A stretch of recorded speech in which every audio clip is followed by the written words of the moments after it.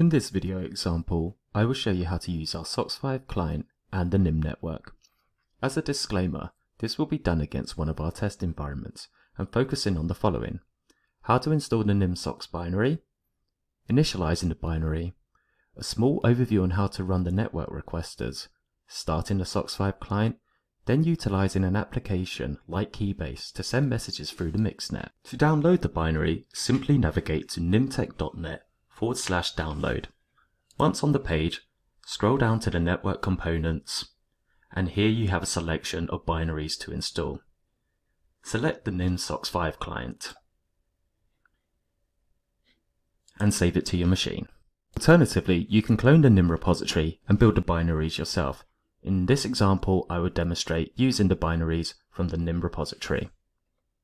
This video won't go into the depths about building the solution, but I will assume that you have prior knowledge of some Linux-based commands and building Rust projects.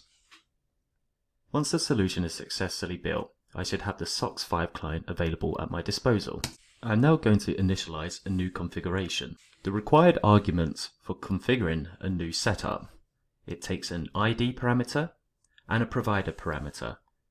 Let me show you what the provider parameter is.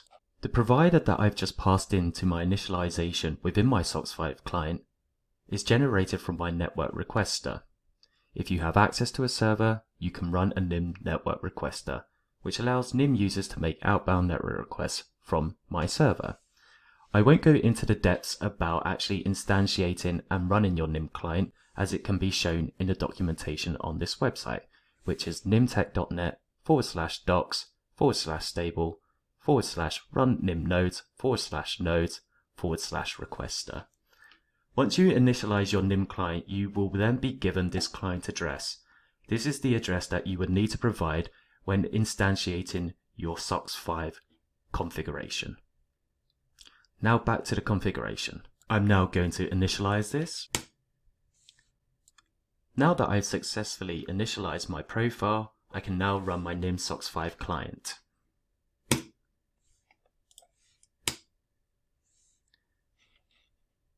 As you can see, I have now started my Socks5 client, and you can see that the client has started to listen on localhost port 1080.